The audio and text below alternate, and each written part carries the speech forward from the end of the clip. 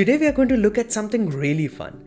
We will look at running multiple virtual machines on an ARM-based single-board computer.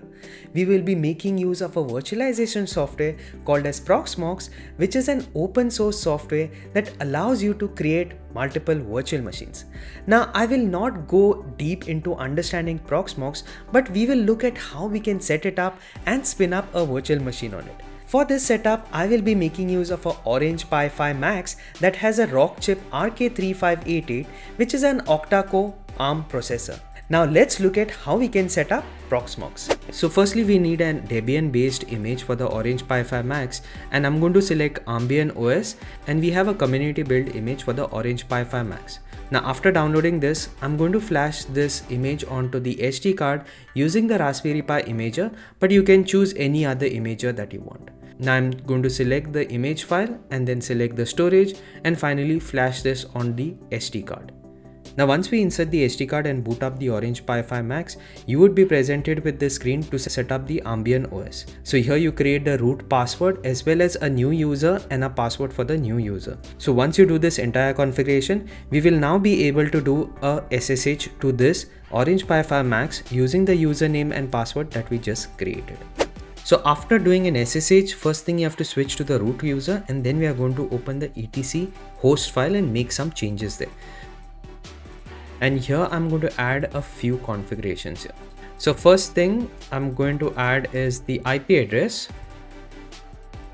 and I'm going to give the host name, which is this host name right now, followed by this proxmox.com, and then again you're going to add the host name, that is Orange Pi 5 Max, and this is what you need to put right now. So once you do that, write this file, and I'm going to exit this. So now to check if this configuration is all correct, copy this command and execute it, and this should return you the IP address of the host actually. Now what we are going to do is we are going to follow the next steps. So first thing is that we are going to add this Proxmox virtual environment repository, and then we are going to add the Proxmox virtual environment repository key. And with this, we are going to then update the repository. So let me do this one by one. Now once this is completed, we have to install the binaries required for Proxmox. So for this, let's go back to our documentation here, and here we are going to first of all install ifupdown2, and then after that we are going to install the Proxmox virtual environment packages. So now these are already installed for me right now. Now in case if you face problems while installing ifupdown2, just restart the SBC and then afterwards it will install properly. Now all these dependencies all installed. Next what we have to do is, now since the Orange Pi 5 Max is based on the Rockchip RK3588, I need to install certain binaries that are required for Proxmox to work. So first of all, I'm going to copy these commands. So this is for Proxmox 8.1 and above, and I'm going to run these. So now once this is done, we should be able to access this IP address. So the IP address and 8006. So let's try opening that. If it does not open up, just restart the board and then this UI should be available. So once you do that, you'll be presented with this login screen, and then afterwards you can enter the root username and password. So I'm specifying the username root and the password for the root user. Now here is what you get as the first UI. Now in case you are new to Proxmox, then you might have to watch some other videos also to learn about the internals of Proxmox. Right now I will show you how you can create a virtual machine on this Proxmox instance and run it. So let me first show you, this is the Orange Pi 5 Max that we have right now, and it has stuffs like the storage, that it has the local storage. I have like a 62 GB card on which the OS is installed, and then we have the local area network here. So first thing what we are going to do is we are going to now create a VM for Debian and see how the installation and how it boots up. So for this, what we have to do is let's search for the Debian ARM64 image. So I'm going to search for this image here, and here you get this image, and I'm going to now copy the URL. So copy clean link, and I'm going to go to my local storage here, and then here in this ISO images, I'm going to click here and click on download from URL. So I'm going to paste the URL for the ISO, query URL, and then afterwards I'm going to click on download. So now this will download the Debian ISO image. So now the download is all completed here. So now let's go ahead and see the other configurations that we need to do. So let's go to this Orange Pi 5 Max, and then in the network section, we need to add a Linux bridge. So on adding this Linux bridge, I need to specify the IP address. So I'm going to copy this IP address itself, and I'm going to put 32. That is the entire IP address. And then I'm going to specify my gateway. So in my case, it is 0.1. So I'm going to specify the same gateway. And then I'm going to specify this bridge port, which is going to be this value from here. So this is the network device name that we have, and I'm going to specify that as the bridge port. And with this, I'm going to click on create and apply these configurations. So once these configurations are all applied, now we are ready to create a VM. So what we are going to do is I'm going to go to this Orange Pi 5 Max and then click on create VM. And then here I'm going to give it a name like Debian. And then let's click on next. And then I'm going to specify the ISO image that we downloaded before. That is the Debian installation medium.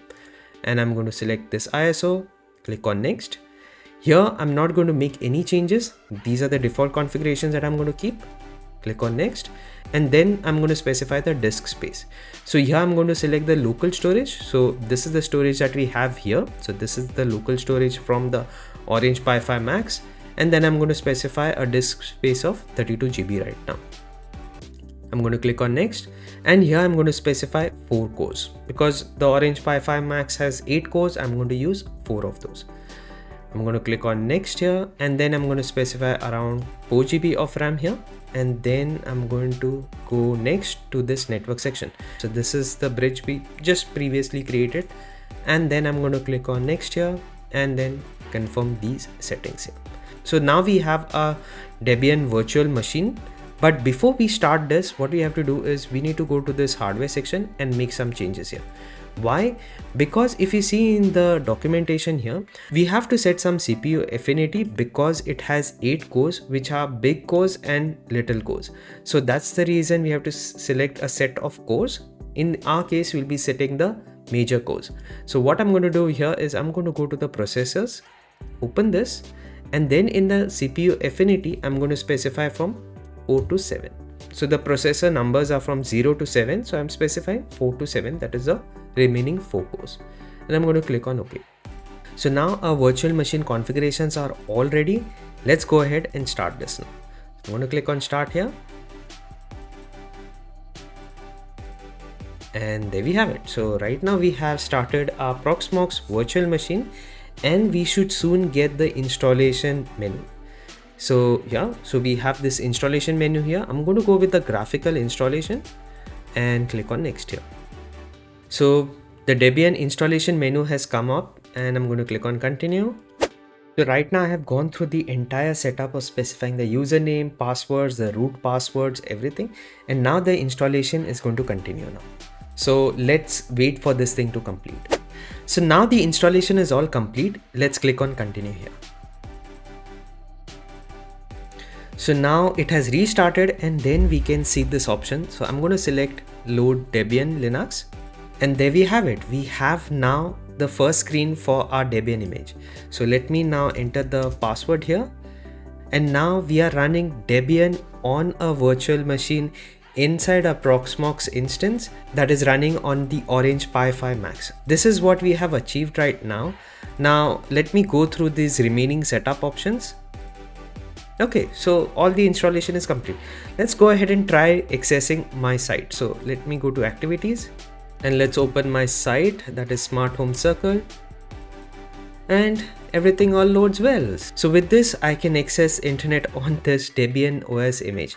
So this is how I just demonstrated how you can run a virtual machine on a Proxmox instance that is running on an ARM based SBC. Now I have also tried setting up Windows as a virtual machine on it. I was able to get the configurations right and also started the setup, but I didn't have the required drivers to detect the hard drive in the virtual machine. I might have to build the drivers from source for ARM based systems. I created an issue on GitHub about this if you would like to participate. Now, if you like what I do, make sure to hit that subscribe button as well as hit that like button for more such videos to come. Now, if you want to support this channel, there are links into the video description below wherein you can buy me a coffee or you can support me via Patreon. Till then, take care and I will see you in my next one.